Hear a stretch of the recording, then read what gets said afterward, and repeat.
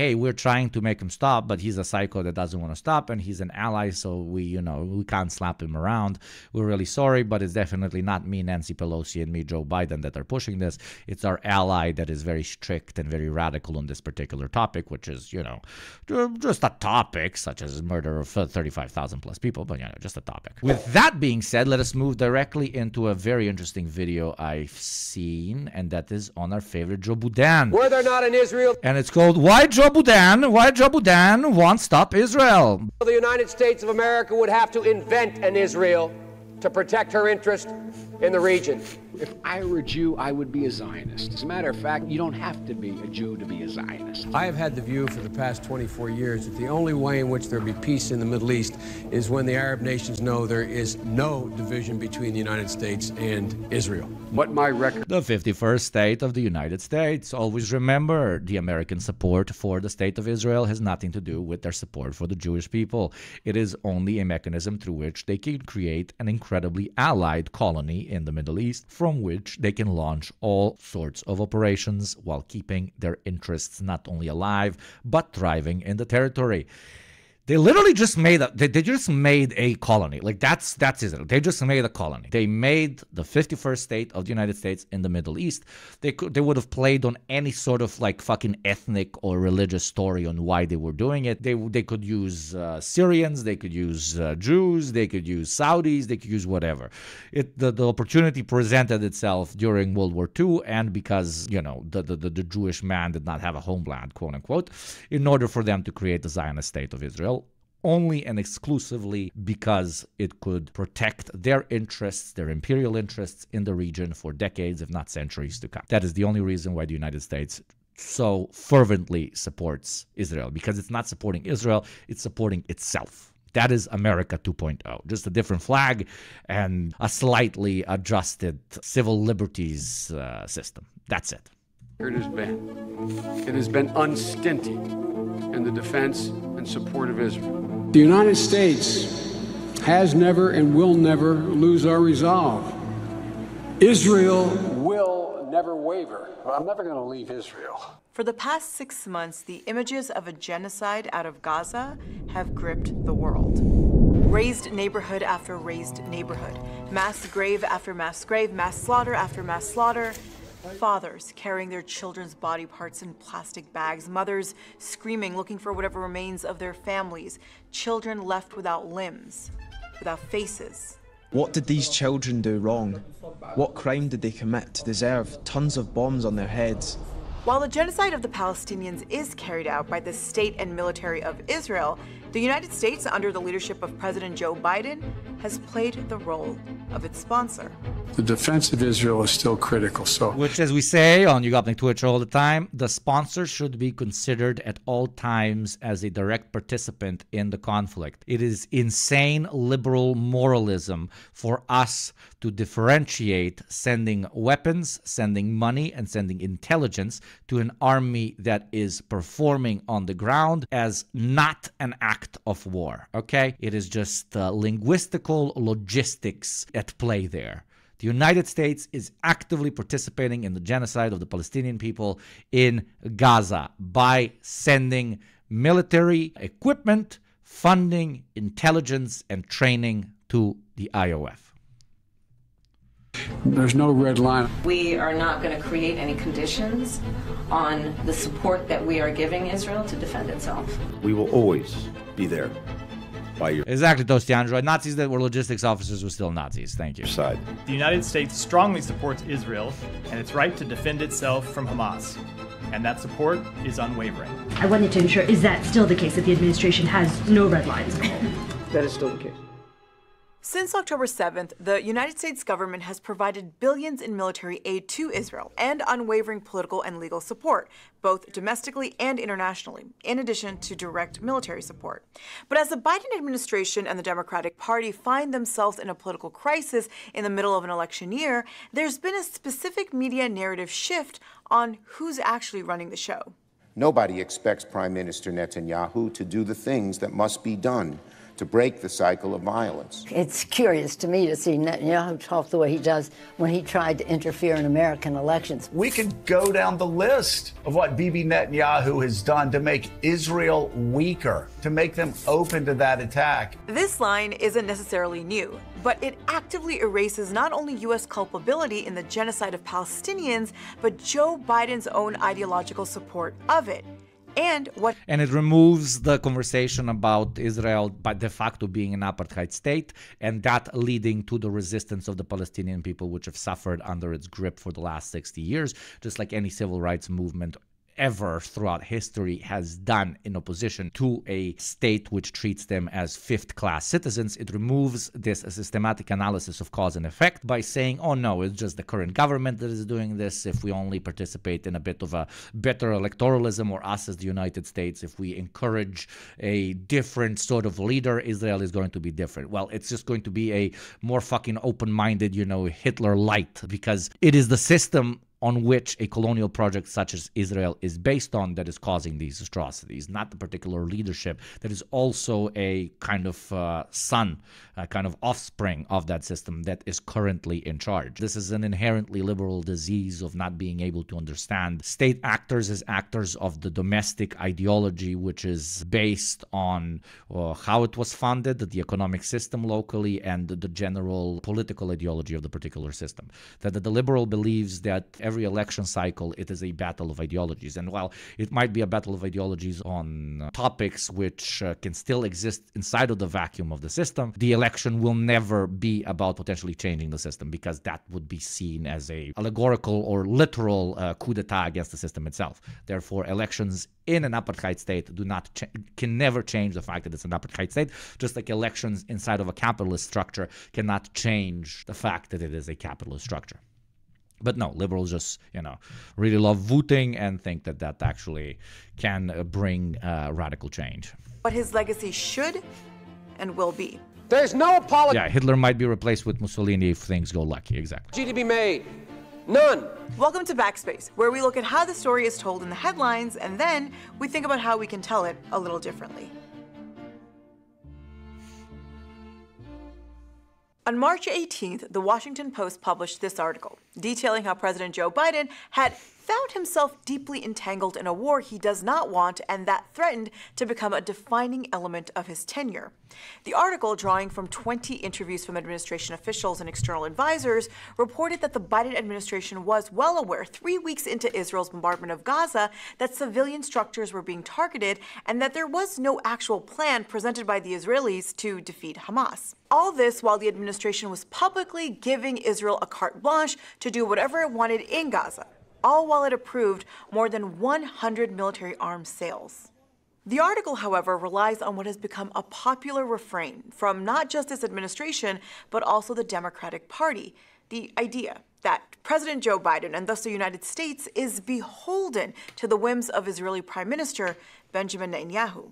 Netanyahu, I think, made a huge mistake by making himself a partisan figure. Netanyahu's interest, in a way, politically speaking, is to prolong the war. And right now, that's a direct conflict with the Democrats and Joe Biden. What is the President of the United States to do with an ally like that? Israel has a prime minister now who is incapable, unwilling, and in many ways politically unable to articulate such a vision. Netanyahu's not listening to us, and he's a part of a rather extremist project. The goals of President Biden and Prime Minister Netanyahu are fundamentally at odds. No more money to Netanyahu's war machine. Now, there are three problems with this framing. First, it reduces the blame of not just the genocide. Exactly what we said previously. I have not pre-watched, I swear to God. Yeah. Unfolding in Gaza, but also the occupation, system of apartheid, the land theft, ethnic cleansing, to one person, Netanyahu. It furthers this idea that, hey, this is... It also pushes away through the rhetoric of, hey, we're trying to make him stop, but he's a psycho that doesn't want to stop, and he's an ally, so we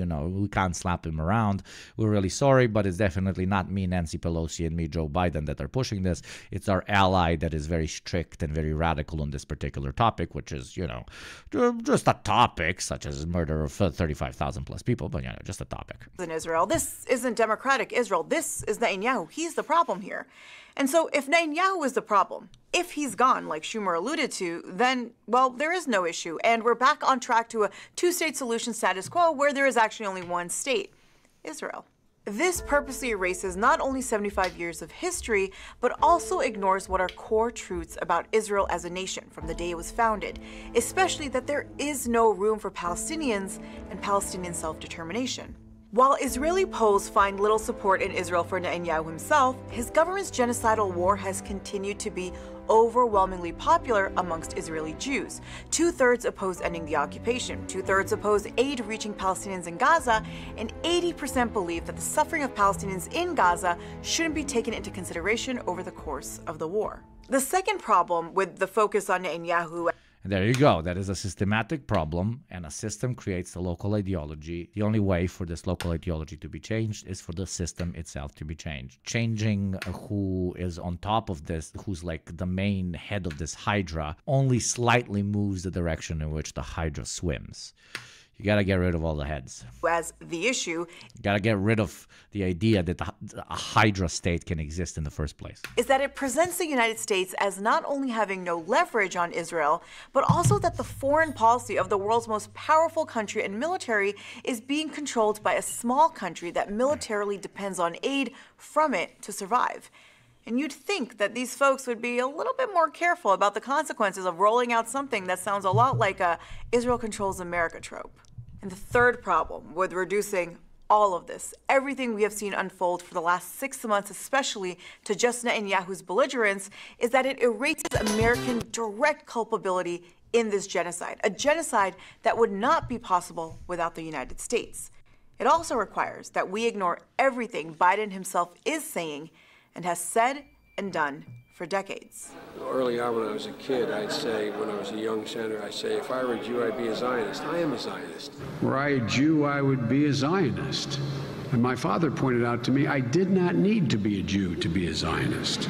You need not be a Jew to be a Zionist. I'm a Zionist. Joe Biden is, inarguably, the most pro-Israel president in U.S. history. From his days as a senator to his tenure now as president, Biden has openly and repeatedly made his commitment to Israel as not just... And that for some reason is okay. That for some reason is okay. The leader of the most developed economy in the world, the only world military superpower as we know it today, at least for now, openly states that he believes in an apartheid regime of ethnic cleansing and colonization of the Palestinian people by the Zionist ideology and the Zionist movement. The president openly stating this. A country, but as a necessity, known. I don't think there's any senator who's ever done more fundraisers for AIPAC. You don't need to, you only need to listen to what they say. You don't need this hardcore analysis or why are they doing this? Why are they doing this? They're telling you right in your face. They fucking love Zionism. Gone around the country more for AIPAC. And while we know that the Israel lobby plays a massive political role in the United States in a bipartisan way, Biden has never really needed the lobby. By his own admission, the roots of his affinity for and belief in Israel started when he was a child, listening to his father extol the virtue and necessity of a Jewish state post-World War II. The miracle of Israel is Israel. It's Israel itself, the hope it inspires, the light it represents to the world.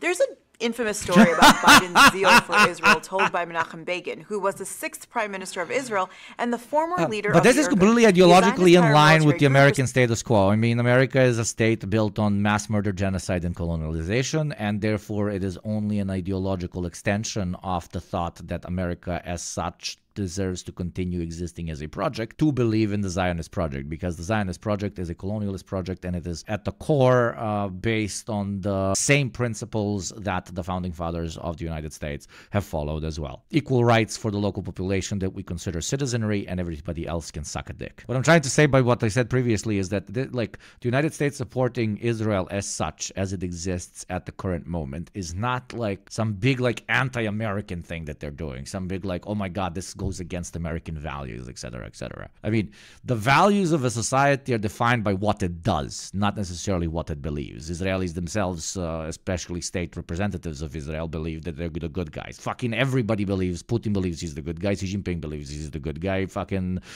Brazilian leadership believes they're good guys. Brazil mentioned, yeah, baby.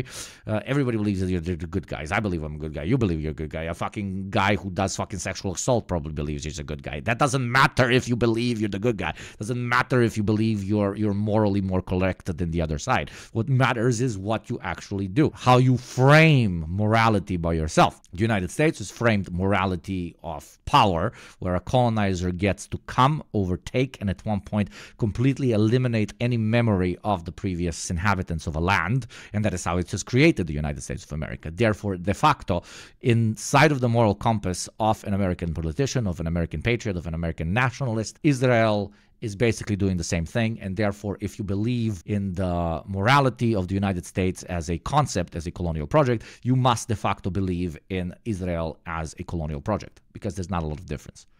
Responsible for some of the most notorious massacres in the 1948 ethnic cleansing of Palestinians. In 1982, as Israel was conducting a devastating aerial bombardment of Beirut, Begin met with a young Senator Joe Biden from Delaware. According to Begin, Biden applauded the Israeli aggression in Lebanon and said that he personally would have bombed more, even if it meant killing more women and children.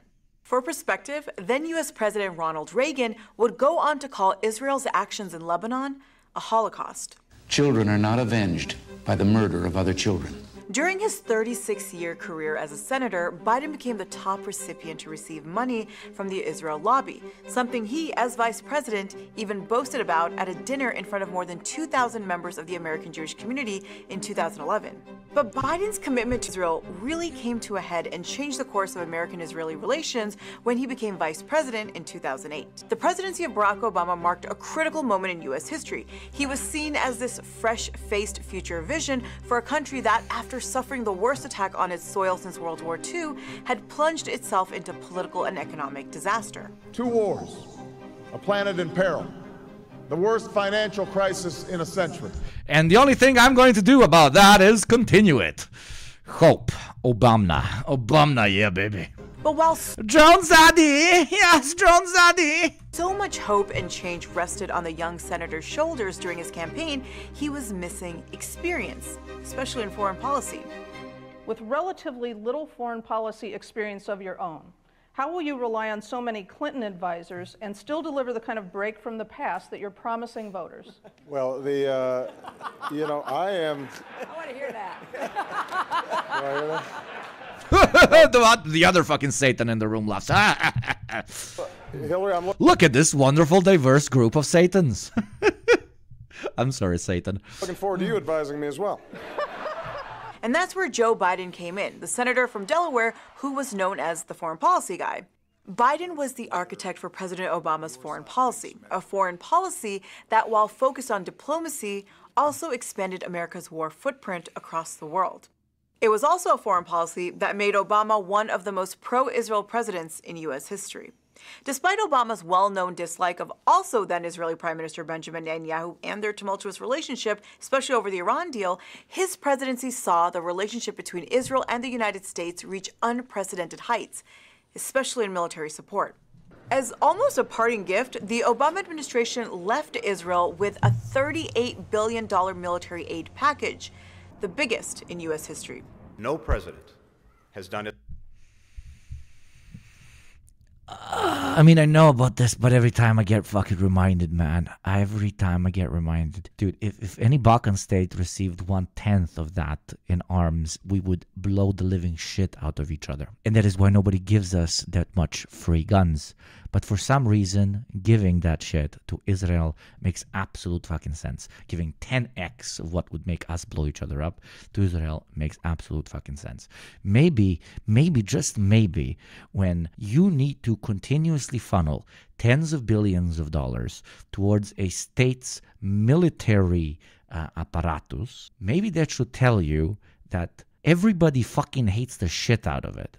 And why does everybody hate the shit out of it? Because it's an insane apartheid colonial project that has no fucking business doing what it is currently doing. But no, we're going to ignore that and we're going to give them more money and more money and more money. And that unfortunately will be the inevitable downfall of Israel as we know it right now as an apartheid state. Because, I don't know, that just to me sounds insanely fucking unsustainable. Okay? At one point, either the money runs out or the motivation runs out or the willingness for people to put up with it runs out.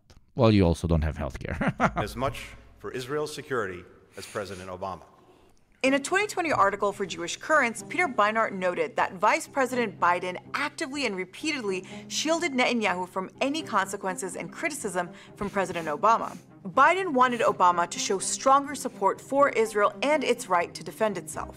Beinart, in his piece, ultimately argued that were he to be the Democratic nominee, Biden would set back any progress the Democrats may have made ideologically on defending the Israeli government. Joe Biden is the most pro-Israel president that has ever existed. He was the most pro-Israel vice president that has ever existed and currently is the most pro-Israel president that has ever existed.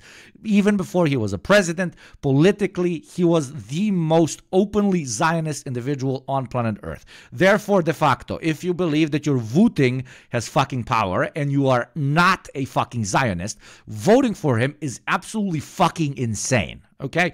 You are literally voting for the most Zionist president to ever fucking exist. How much more do you need for you to not consider fucking bloodying your hands and your mind by doing this? But no. We will significantly improve things. We will push him left. We will push the fucking founder of the British Fascist Party further from Hitler. That's what we're gonna do.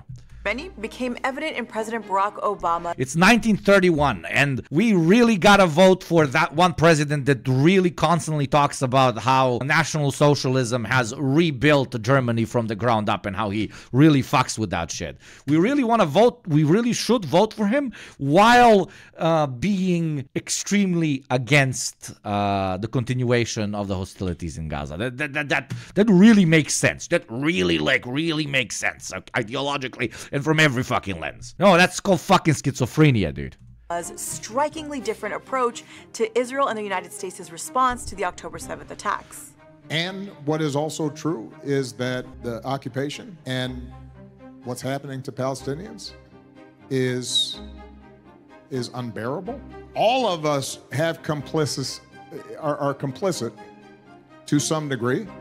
I look at this and I think back, what could I have done during my presidency to move this forward? And so, what happened with Biden's presidency? What have the Palestinians gotten, the Israelis? The Donald J. Trump presidency was undoubtedly disastrous for Palestinians. It saw the expansion of settlements, the Abraham Accords, the move of the U.S. Embassy to Jerusalem, and the defunding of UNRWA. The Biden administration, having campaigned as the antidote to MAGA, did little to reverse much of the previous administration's extreme policies. Instead, it embraced most of them and set them as the new status quo. Until now. And how do you change the status quo even in electoral politics? It is when you say that on a particular matter you will not budge, and when you create a segment of the electoral body that says on this particular topic we are not fucking budging or we're not voting for you. If you still vote for this guy as he is supporting what is going on the ground, how the fuck do you think he will change his opinion on this particular subject? Which also disgusts me to call the mass murder of 35,000 people, out of which almost half are children, a subject, but you get my fucking point. Like, even with Voot Brain, I'm not shitting on Voot Brain in general, but even with Voot Brain, that makes no sense. You're not pushing anybody left. You're not pushing anybody against imperialism. You're not pushing anybody against Netanyahu or against Israeli apartheid and the system which it supports. You're not. You're literally telling them no matter what your foreign policy on Israel is, we will continue to support you. Therefore, again, even through the Voot Brain, it makes no fucking sense to do this. It makes like it's. Am I speaking into the void? Like, am I saying something stupid? Because this is supposed to be like the most fucking obvious shit. Over the last 6 months, the Biden administration has created a new normal in the American occupation of Palestine, that of genocide. While the administration has spent those 6 months saying that they have some concerns about Israel's conduct, there is nothing this president and the administration that was a good have edit. concerns about Israel. That was a great edit. About Israel's conduct, there is nothing this president and the administration have done to show that they have any other interest than the continuation of the genocide in Gaza. And they can't just throw that blame on Netanyahu. After all, was it Netanyahu who made Biden say that he saw with his own eyes beheaded Israeli babies? Was it Netanyahu who made Biden say that he has no notion that the Palestinians are telling the truth about their number of dead? Was it Netanyahu who made Biden flood arms into Israel, who made Biden and Blinken bypass Congress twice on emergency weapons sales to Israel, push for an $18 billion military aid package, have every spokesperson of the administration get up in front of journalists and cover for Israel's documented and undeniable war crimes? And was it Netanyahu who made former Clinton advisor Aaron David Miller say in an interview with The New Yorker that Biden does not hold Palestinians as equals to Israelis? It took one phone call from Biden to Netanyahu following the World Central Kitchen massacre to make Israel temporarily open up 3 aid corridors to allow food and medical supplies into North Gaza, which it has been starving for months. And we're supposed to believe this president is just paralyzed from doing anything to alleviate the suffering of Palestinians? Exactly. No. If you care so passionately about what is happening in Gaza, voting for Biden is literally voting for Netanyahu. There's no fucking difference. There is no fucking difference. I'm sorry. Yes, Trump bad. Obviously fucking Trump bad. But like, what do you want Biden to do for you to not consider him an active culprit in the mass murder of Palestinians? What, take a fucking AR and go to Gaza himself? You'll probably vote for him as well. You're like, oh my God, but Netanyahu really pushed him. You know, he was powerless. They said, we're either allies or not. No. To stop this genocide? Really?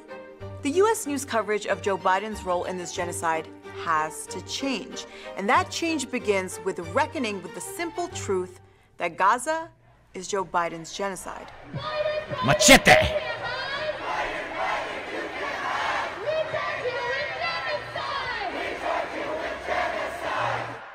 Biden's statements and the statements of any and all administration officials need to be seen in the context of both the history of the president and the current actions of this government. By refusing to do that, the basic contextual work, U.S. news media is doing propaganda for the Biden administration that allows them to shirk any and all culpability in this genocide. Newsrooms are also paving the way for the Biden administration's carte blanche to Israel to escalate the war into a regional one. But for the U.S. news media to have that reckoning, it needs to first reckon with the role it's played over 6 months in pushing lies and Israeli talking points that have made the case for the destruction and slaughter in Gaza. But that assumes that it would even want to.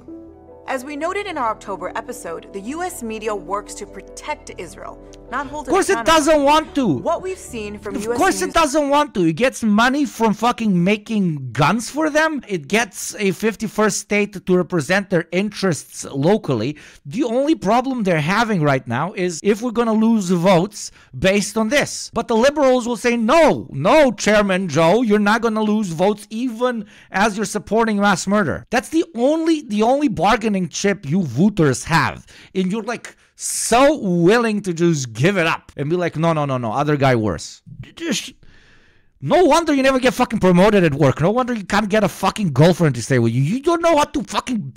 You don't know. You just sit there and take shit. That's the type of person you are. That's how you think, that's the type of person you are. You're okay with being continuously cucked in everything. In ideology, in life, in work, in absolutely everything. I cannot respect you. I cannot fucking respect you. That is the complete and utter fucking lack of any sort of basic fucking human principles that you have. You're worse than a fucking NPC. At least an NPC follows some sort of fucking code. You have no code. You're just fucking, you're like a leaf blowing depending on where the fucking wind of the elephant pushes you into, or the donkey, or whatever the fuck. It's pathetic. It's simplistic. It's weak. It is weak. You are weak. newsroom since October 7th exponentially exceeds the level of propaganda we saw in the lead up to the U.S. invasion of You fucking disgust me. Iraq. And when that is the order of the day, what future is there for this industry? When basic journalistic practices are not just simply forgotten, but viciously thrown to the side, what is the point of journalism? What does it become, and where does it lead itself and others to? And if there is no moment of introspection, then it just ensures a continuation of propaganda that only worsens. Over 33,000 Palestinians have been killed in the Israeli-US genocide, with over 1/3 of them being children. There's forced starvation. We've seen the entire healthcare system in Gaza burnt down as hospitals have become slaughterhouses. Mass graves, tens of thousands of amputations, widespread diseases, mass executions and disappearances, aid seekers gunned down. War crime after war crime. And while that is Joe Biden's legacy, it is also the legacy of a news media that has refused to hold him, his government, and his closest ally accountable. Brilliant Thanks so much video. for watching. One of the absolutely best videos I've watched on the coverage of the relationship between the current presidency, the United States of America, and not Israel, remember, and Israel. Incredible video. AJ Plus, I can't believe you made it. Bravo. Bravo, bravo, bravo. Respect to We know that Sana Said. Respect to Sana Said, host, senior producer, and the writers of this. This was absolutely fantastic. That was great fucking work. There was looking at the system behind it, looking at Joe Biden's past, looking at his ideology as he presents it himself, looking at the power dynamics between Israel and the United States, looking at the difference between saying one thing and doing a completely different thing. Absolutely bravo, bravo, bravo, pičku matinu, svaka čast. Svaka čast. Bravo, bravo, bravo. Let's continue on this topic with